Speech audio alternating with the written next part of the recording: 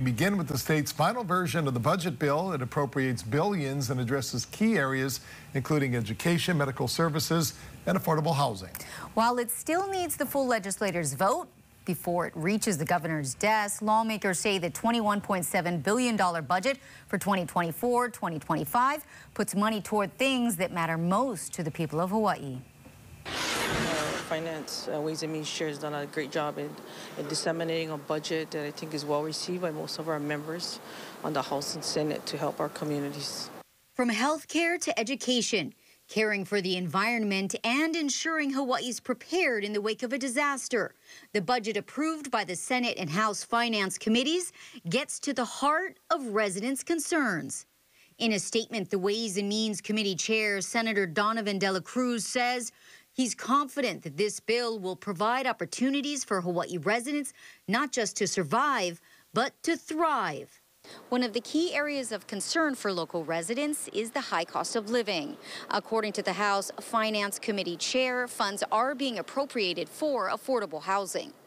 According to the House Finance Committee Chair, Kyle Yamashita, the budget focuses on healing and investing in the future. One example of this is by investing over $300 million to increase their inventory of affordable housing for the middle class. Yamashita says they're also tackling early education by allotting almost $40 million to the preschool Open Doors program that will get matched by federal funds, allowing the state to expand public and private school and early learning opportunities to 3-year-olds. Schools have always been our challenge, funding on schools.